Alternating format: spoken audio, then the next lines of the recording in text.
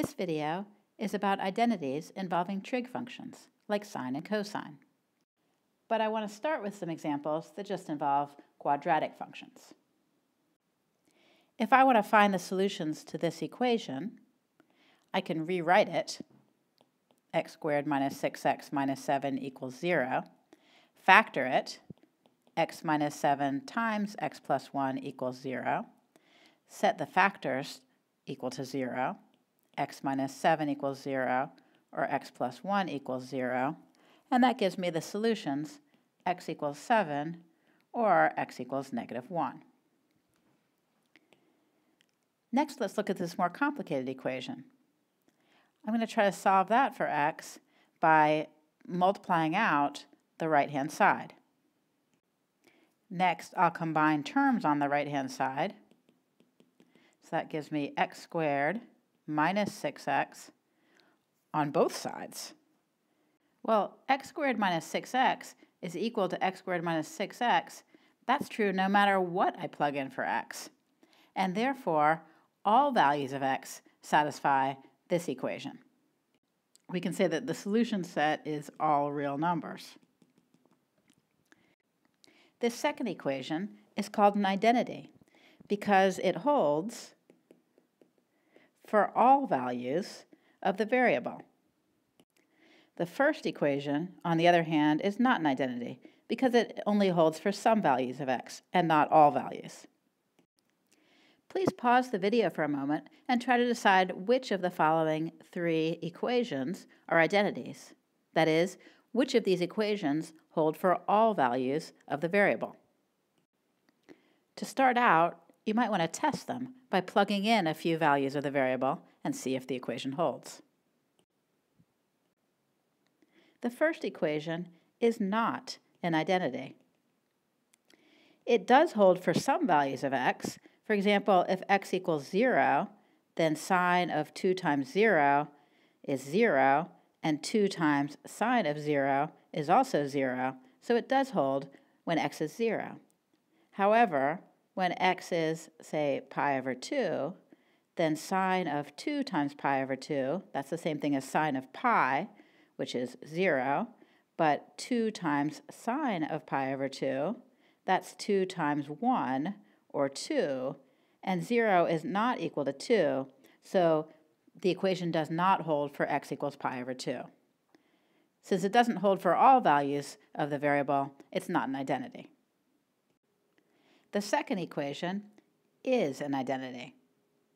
You can build some evidence for this by plugging in numbers. For example, cosine of 0 plus pi, which is negative 1, is the same thing as negative of cosine of 0. You can also check, for example, that cosine of pi over 6 plus pi is the same thing as negative cosine of pi over 6. But even if we check a zillion examples, that's just evidence. It's not a proof that the identity holds. We could have just gotten lucky with the values we picked. We can build a little bit stronger evidence by looking at graphs. I'm going to put theta on the x-axis, and if I graph y equals cosine of theta plus pi, that's just like the graph of cosine shifted over to the left by pi. On the other hand, if I graph y equals negative cosine theta, that's the graph of cosine theta reflected across the x-axis, which gives us the exact same graph. So graphing both sides gives us strong evidence that this equation is an identity. It holds for all values of theta. Now, the strongest evidence of all would be an algebraic proof, which we'll do later in the course once we have a formula for the cosine of a sum of two angles. In the meantime, let's look at equation C. It turns out equation C is an identity, and we could build evidence for it again by plugging in values for x or by graphing the left side and the right side separately and checking to see that the graphs coincided. But for this example, I'm going to go ahead and do an algebraic verification. In particular, I'm going to start with the left side of the equation and rewrite things until I get to the right side of the equation. The first thing I'll rewrite is secant and tangent in terms of their constituent functions, sine and cosine. Since secant of x is 1 over cosine x and tangent of x is sine x over cosine x, I can rewrite this expression as 1 over cosine x minus sine x times sine x over cosine x. I can clean up those fractions and write this as 1 over cosine x minus sine squared x over cosine x. Now I notice that I have two fractions with the same denominator. So I can pull them together as 1 minus sine squared x over cosine x. Next, I'm going to rewrite the numerator 1 minus sine squared x using the Pythagorean identity that says that cosine squared x plus sine squared x equals 1. And therefore, 1 minus sine squared x is equal to cosine squared x just by subtracting sine squared x from both sides. So I can replace my numerator, 1 minus sine squared x, with cosine squared x.